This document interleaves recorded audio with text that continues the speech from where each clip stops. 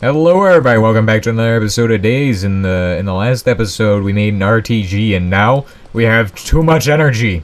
Yeah, I never thought I would say this, but I have too much energy being produced right now. And I have nowhere to put it. So what are we gonna do with all this energy? I don't know. How am I gonna store it? I have no clue. We need to go hunting for some batteries though, and I think that's the first thing we're gonna do today. Of course, the first thing I'm gonna do is take off the hazmat suit. I don't even need that anymore. We're not dealing with dangerous, nasty stuff, and also, I can go ahead and empty out my inventory. I've also been thinking about doing some time lapses of the building that I do, just because. Okay, so let's actually get to today's episode. What are we doing today? Well, we are going to go get some cobalt from the nether. So today we're getting progress towards the ultimate pickaxe. Yeah, the greatest pickaxe ever. It doesn't break. Well, actually, the one we're making today will break, but we're gonna upgrade it into one that doesn't break, and it's gonna be able to do even better than our dash pickaxe because it's actually just so good. But the first thing I had to do was deal with these zombie pigmen who were chasing me around, trying to prevent me from getting the cobalt I need. Drop the. What the heck? How do people use these? You know, I have never used a bow. Maybe once. Maybe one time. Okay. This is a problem. This requires some okay. You know what? I will deal with this problem. The one way I know how. Wait, does this have ammo in it? You know what? It has ammo. Okay, cool. I know what we're using this on. Okay, if you all don't stop, I'm gonna launch this stinger rocket at you.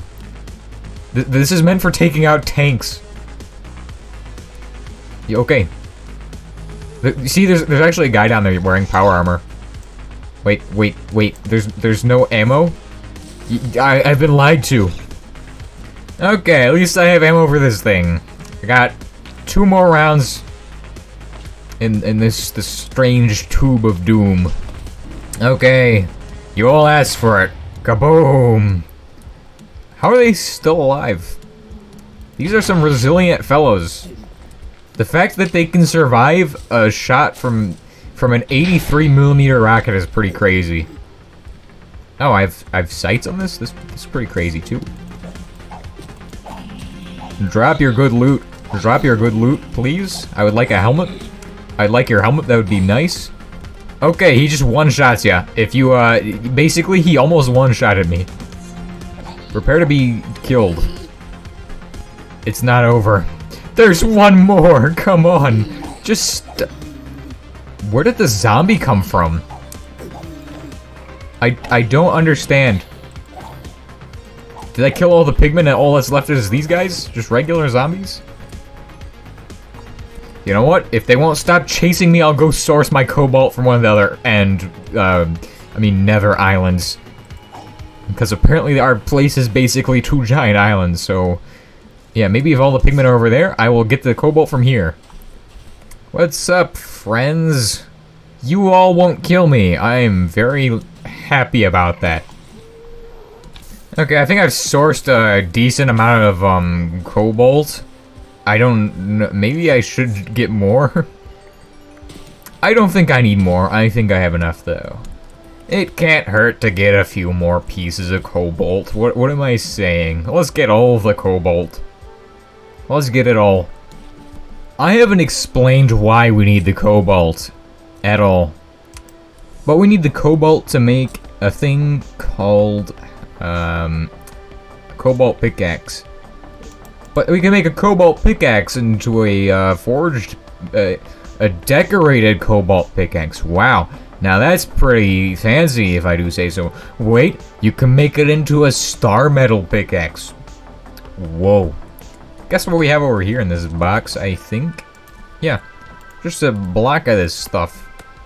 So basically, you don't want to use your cobalt or your decorated cobalt or your star metal pickaxe for mining. Otherwise, you can't upgrade it. And I found this out the hard way when I was playing in my other single-player world. Yeah, it's very, very disappointing when you can't upgrade it to the next tier.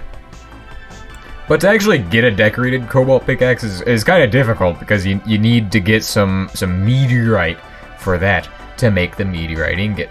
So we have to go hunting for some meteorite blocks. Or just find them in a chest, I don't know.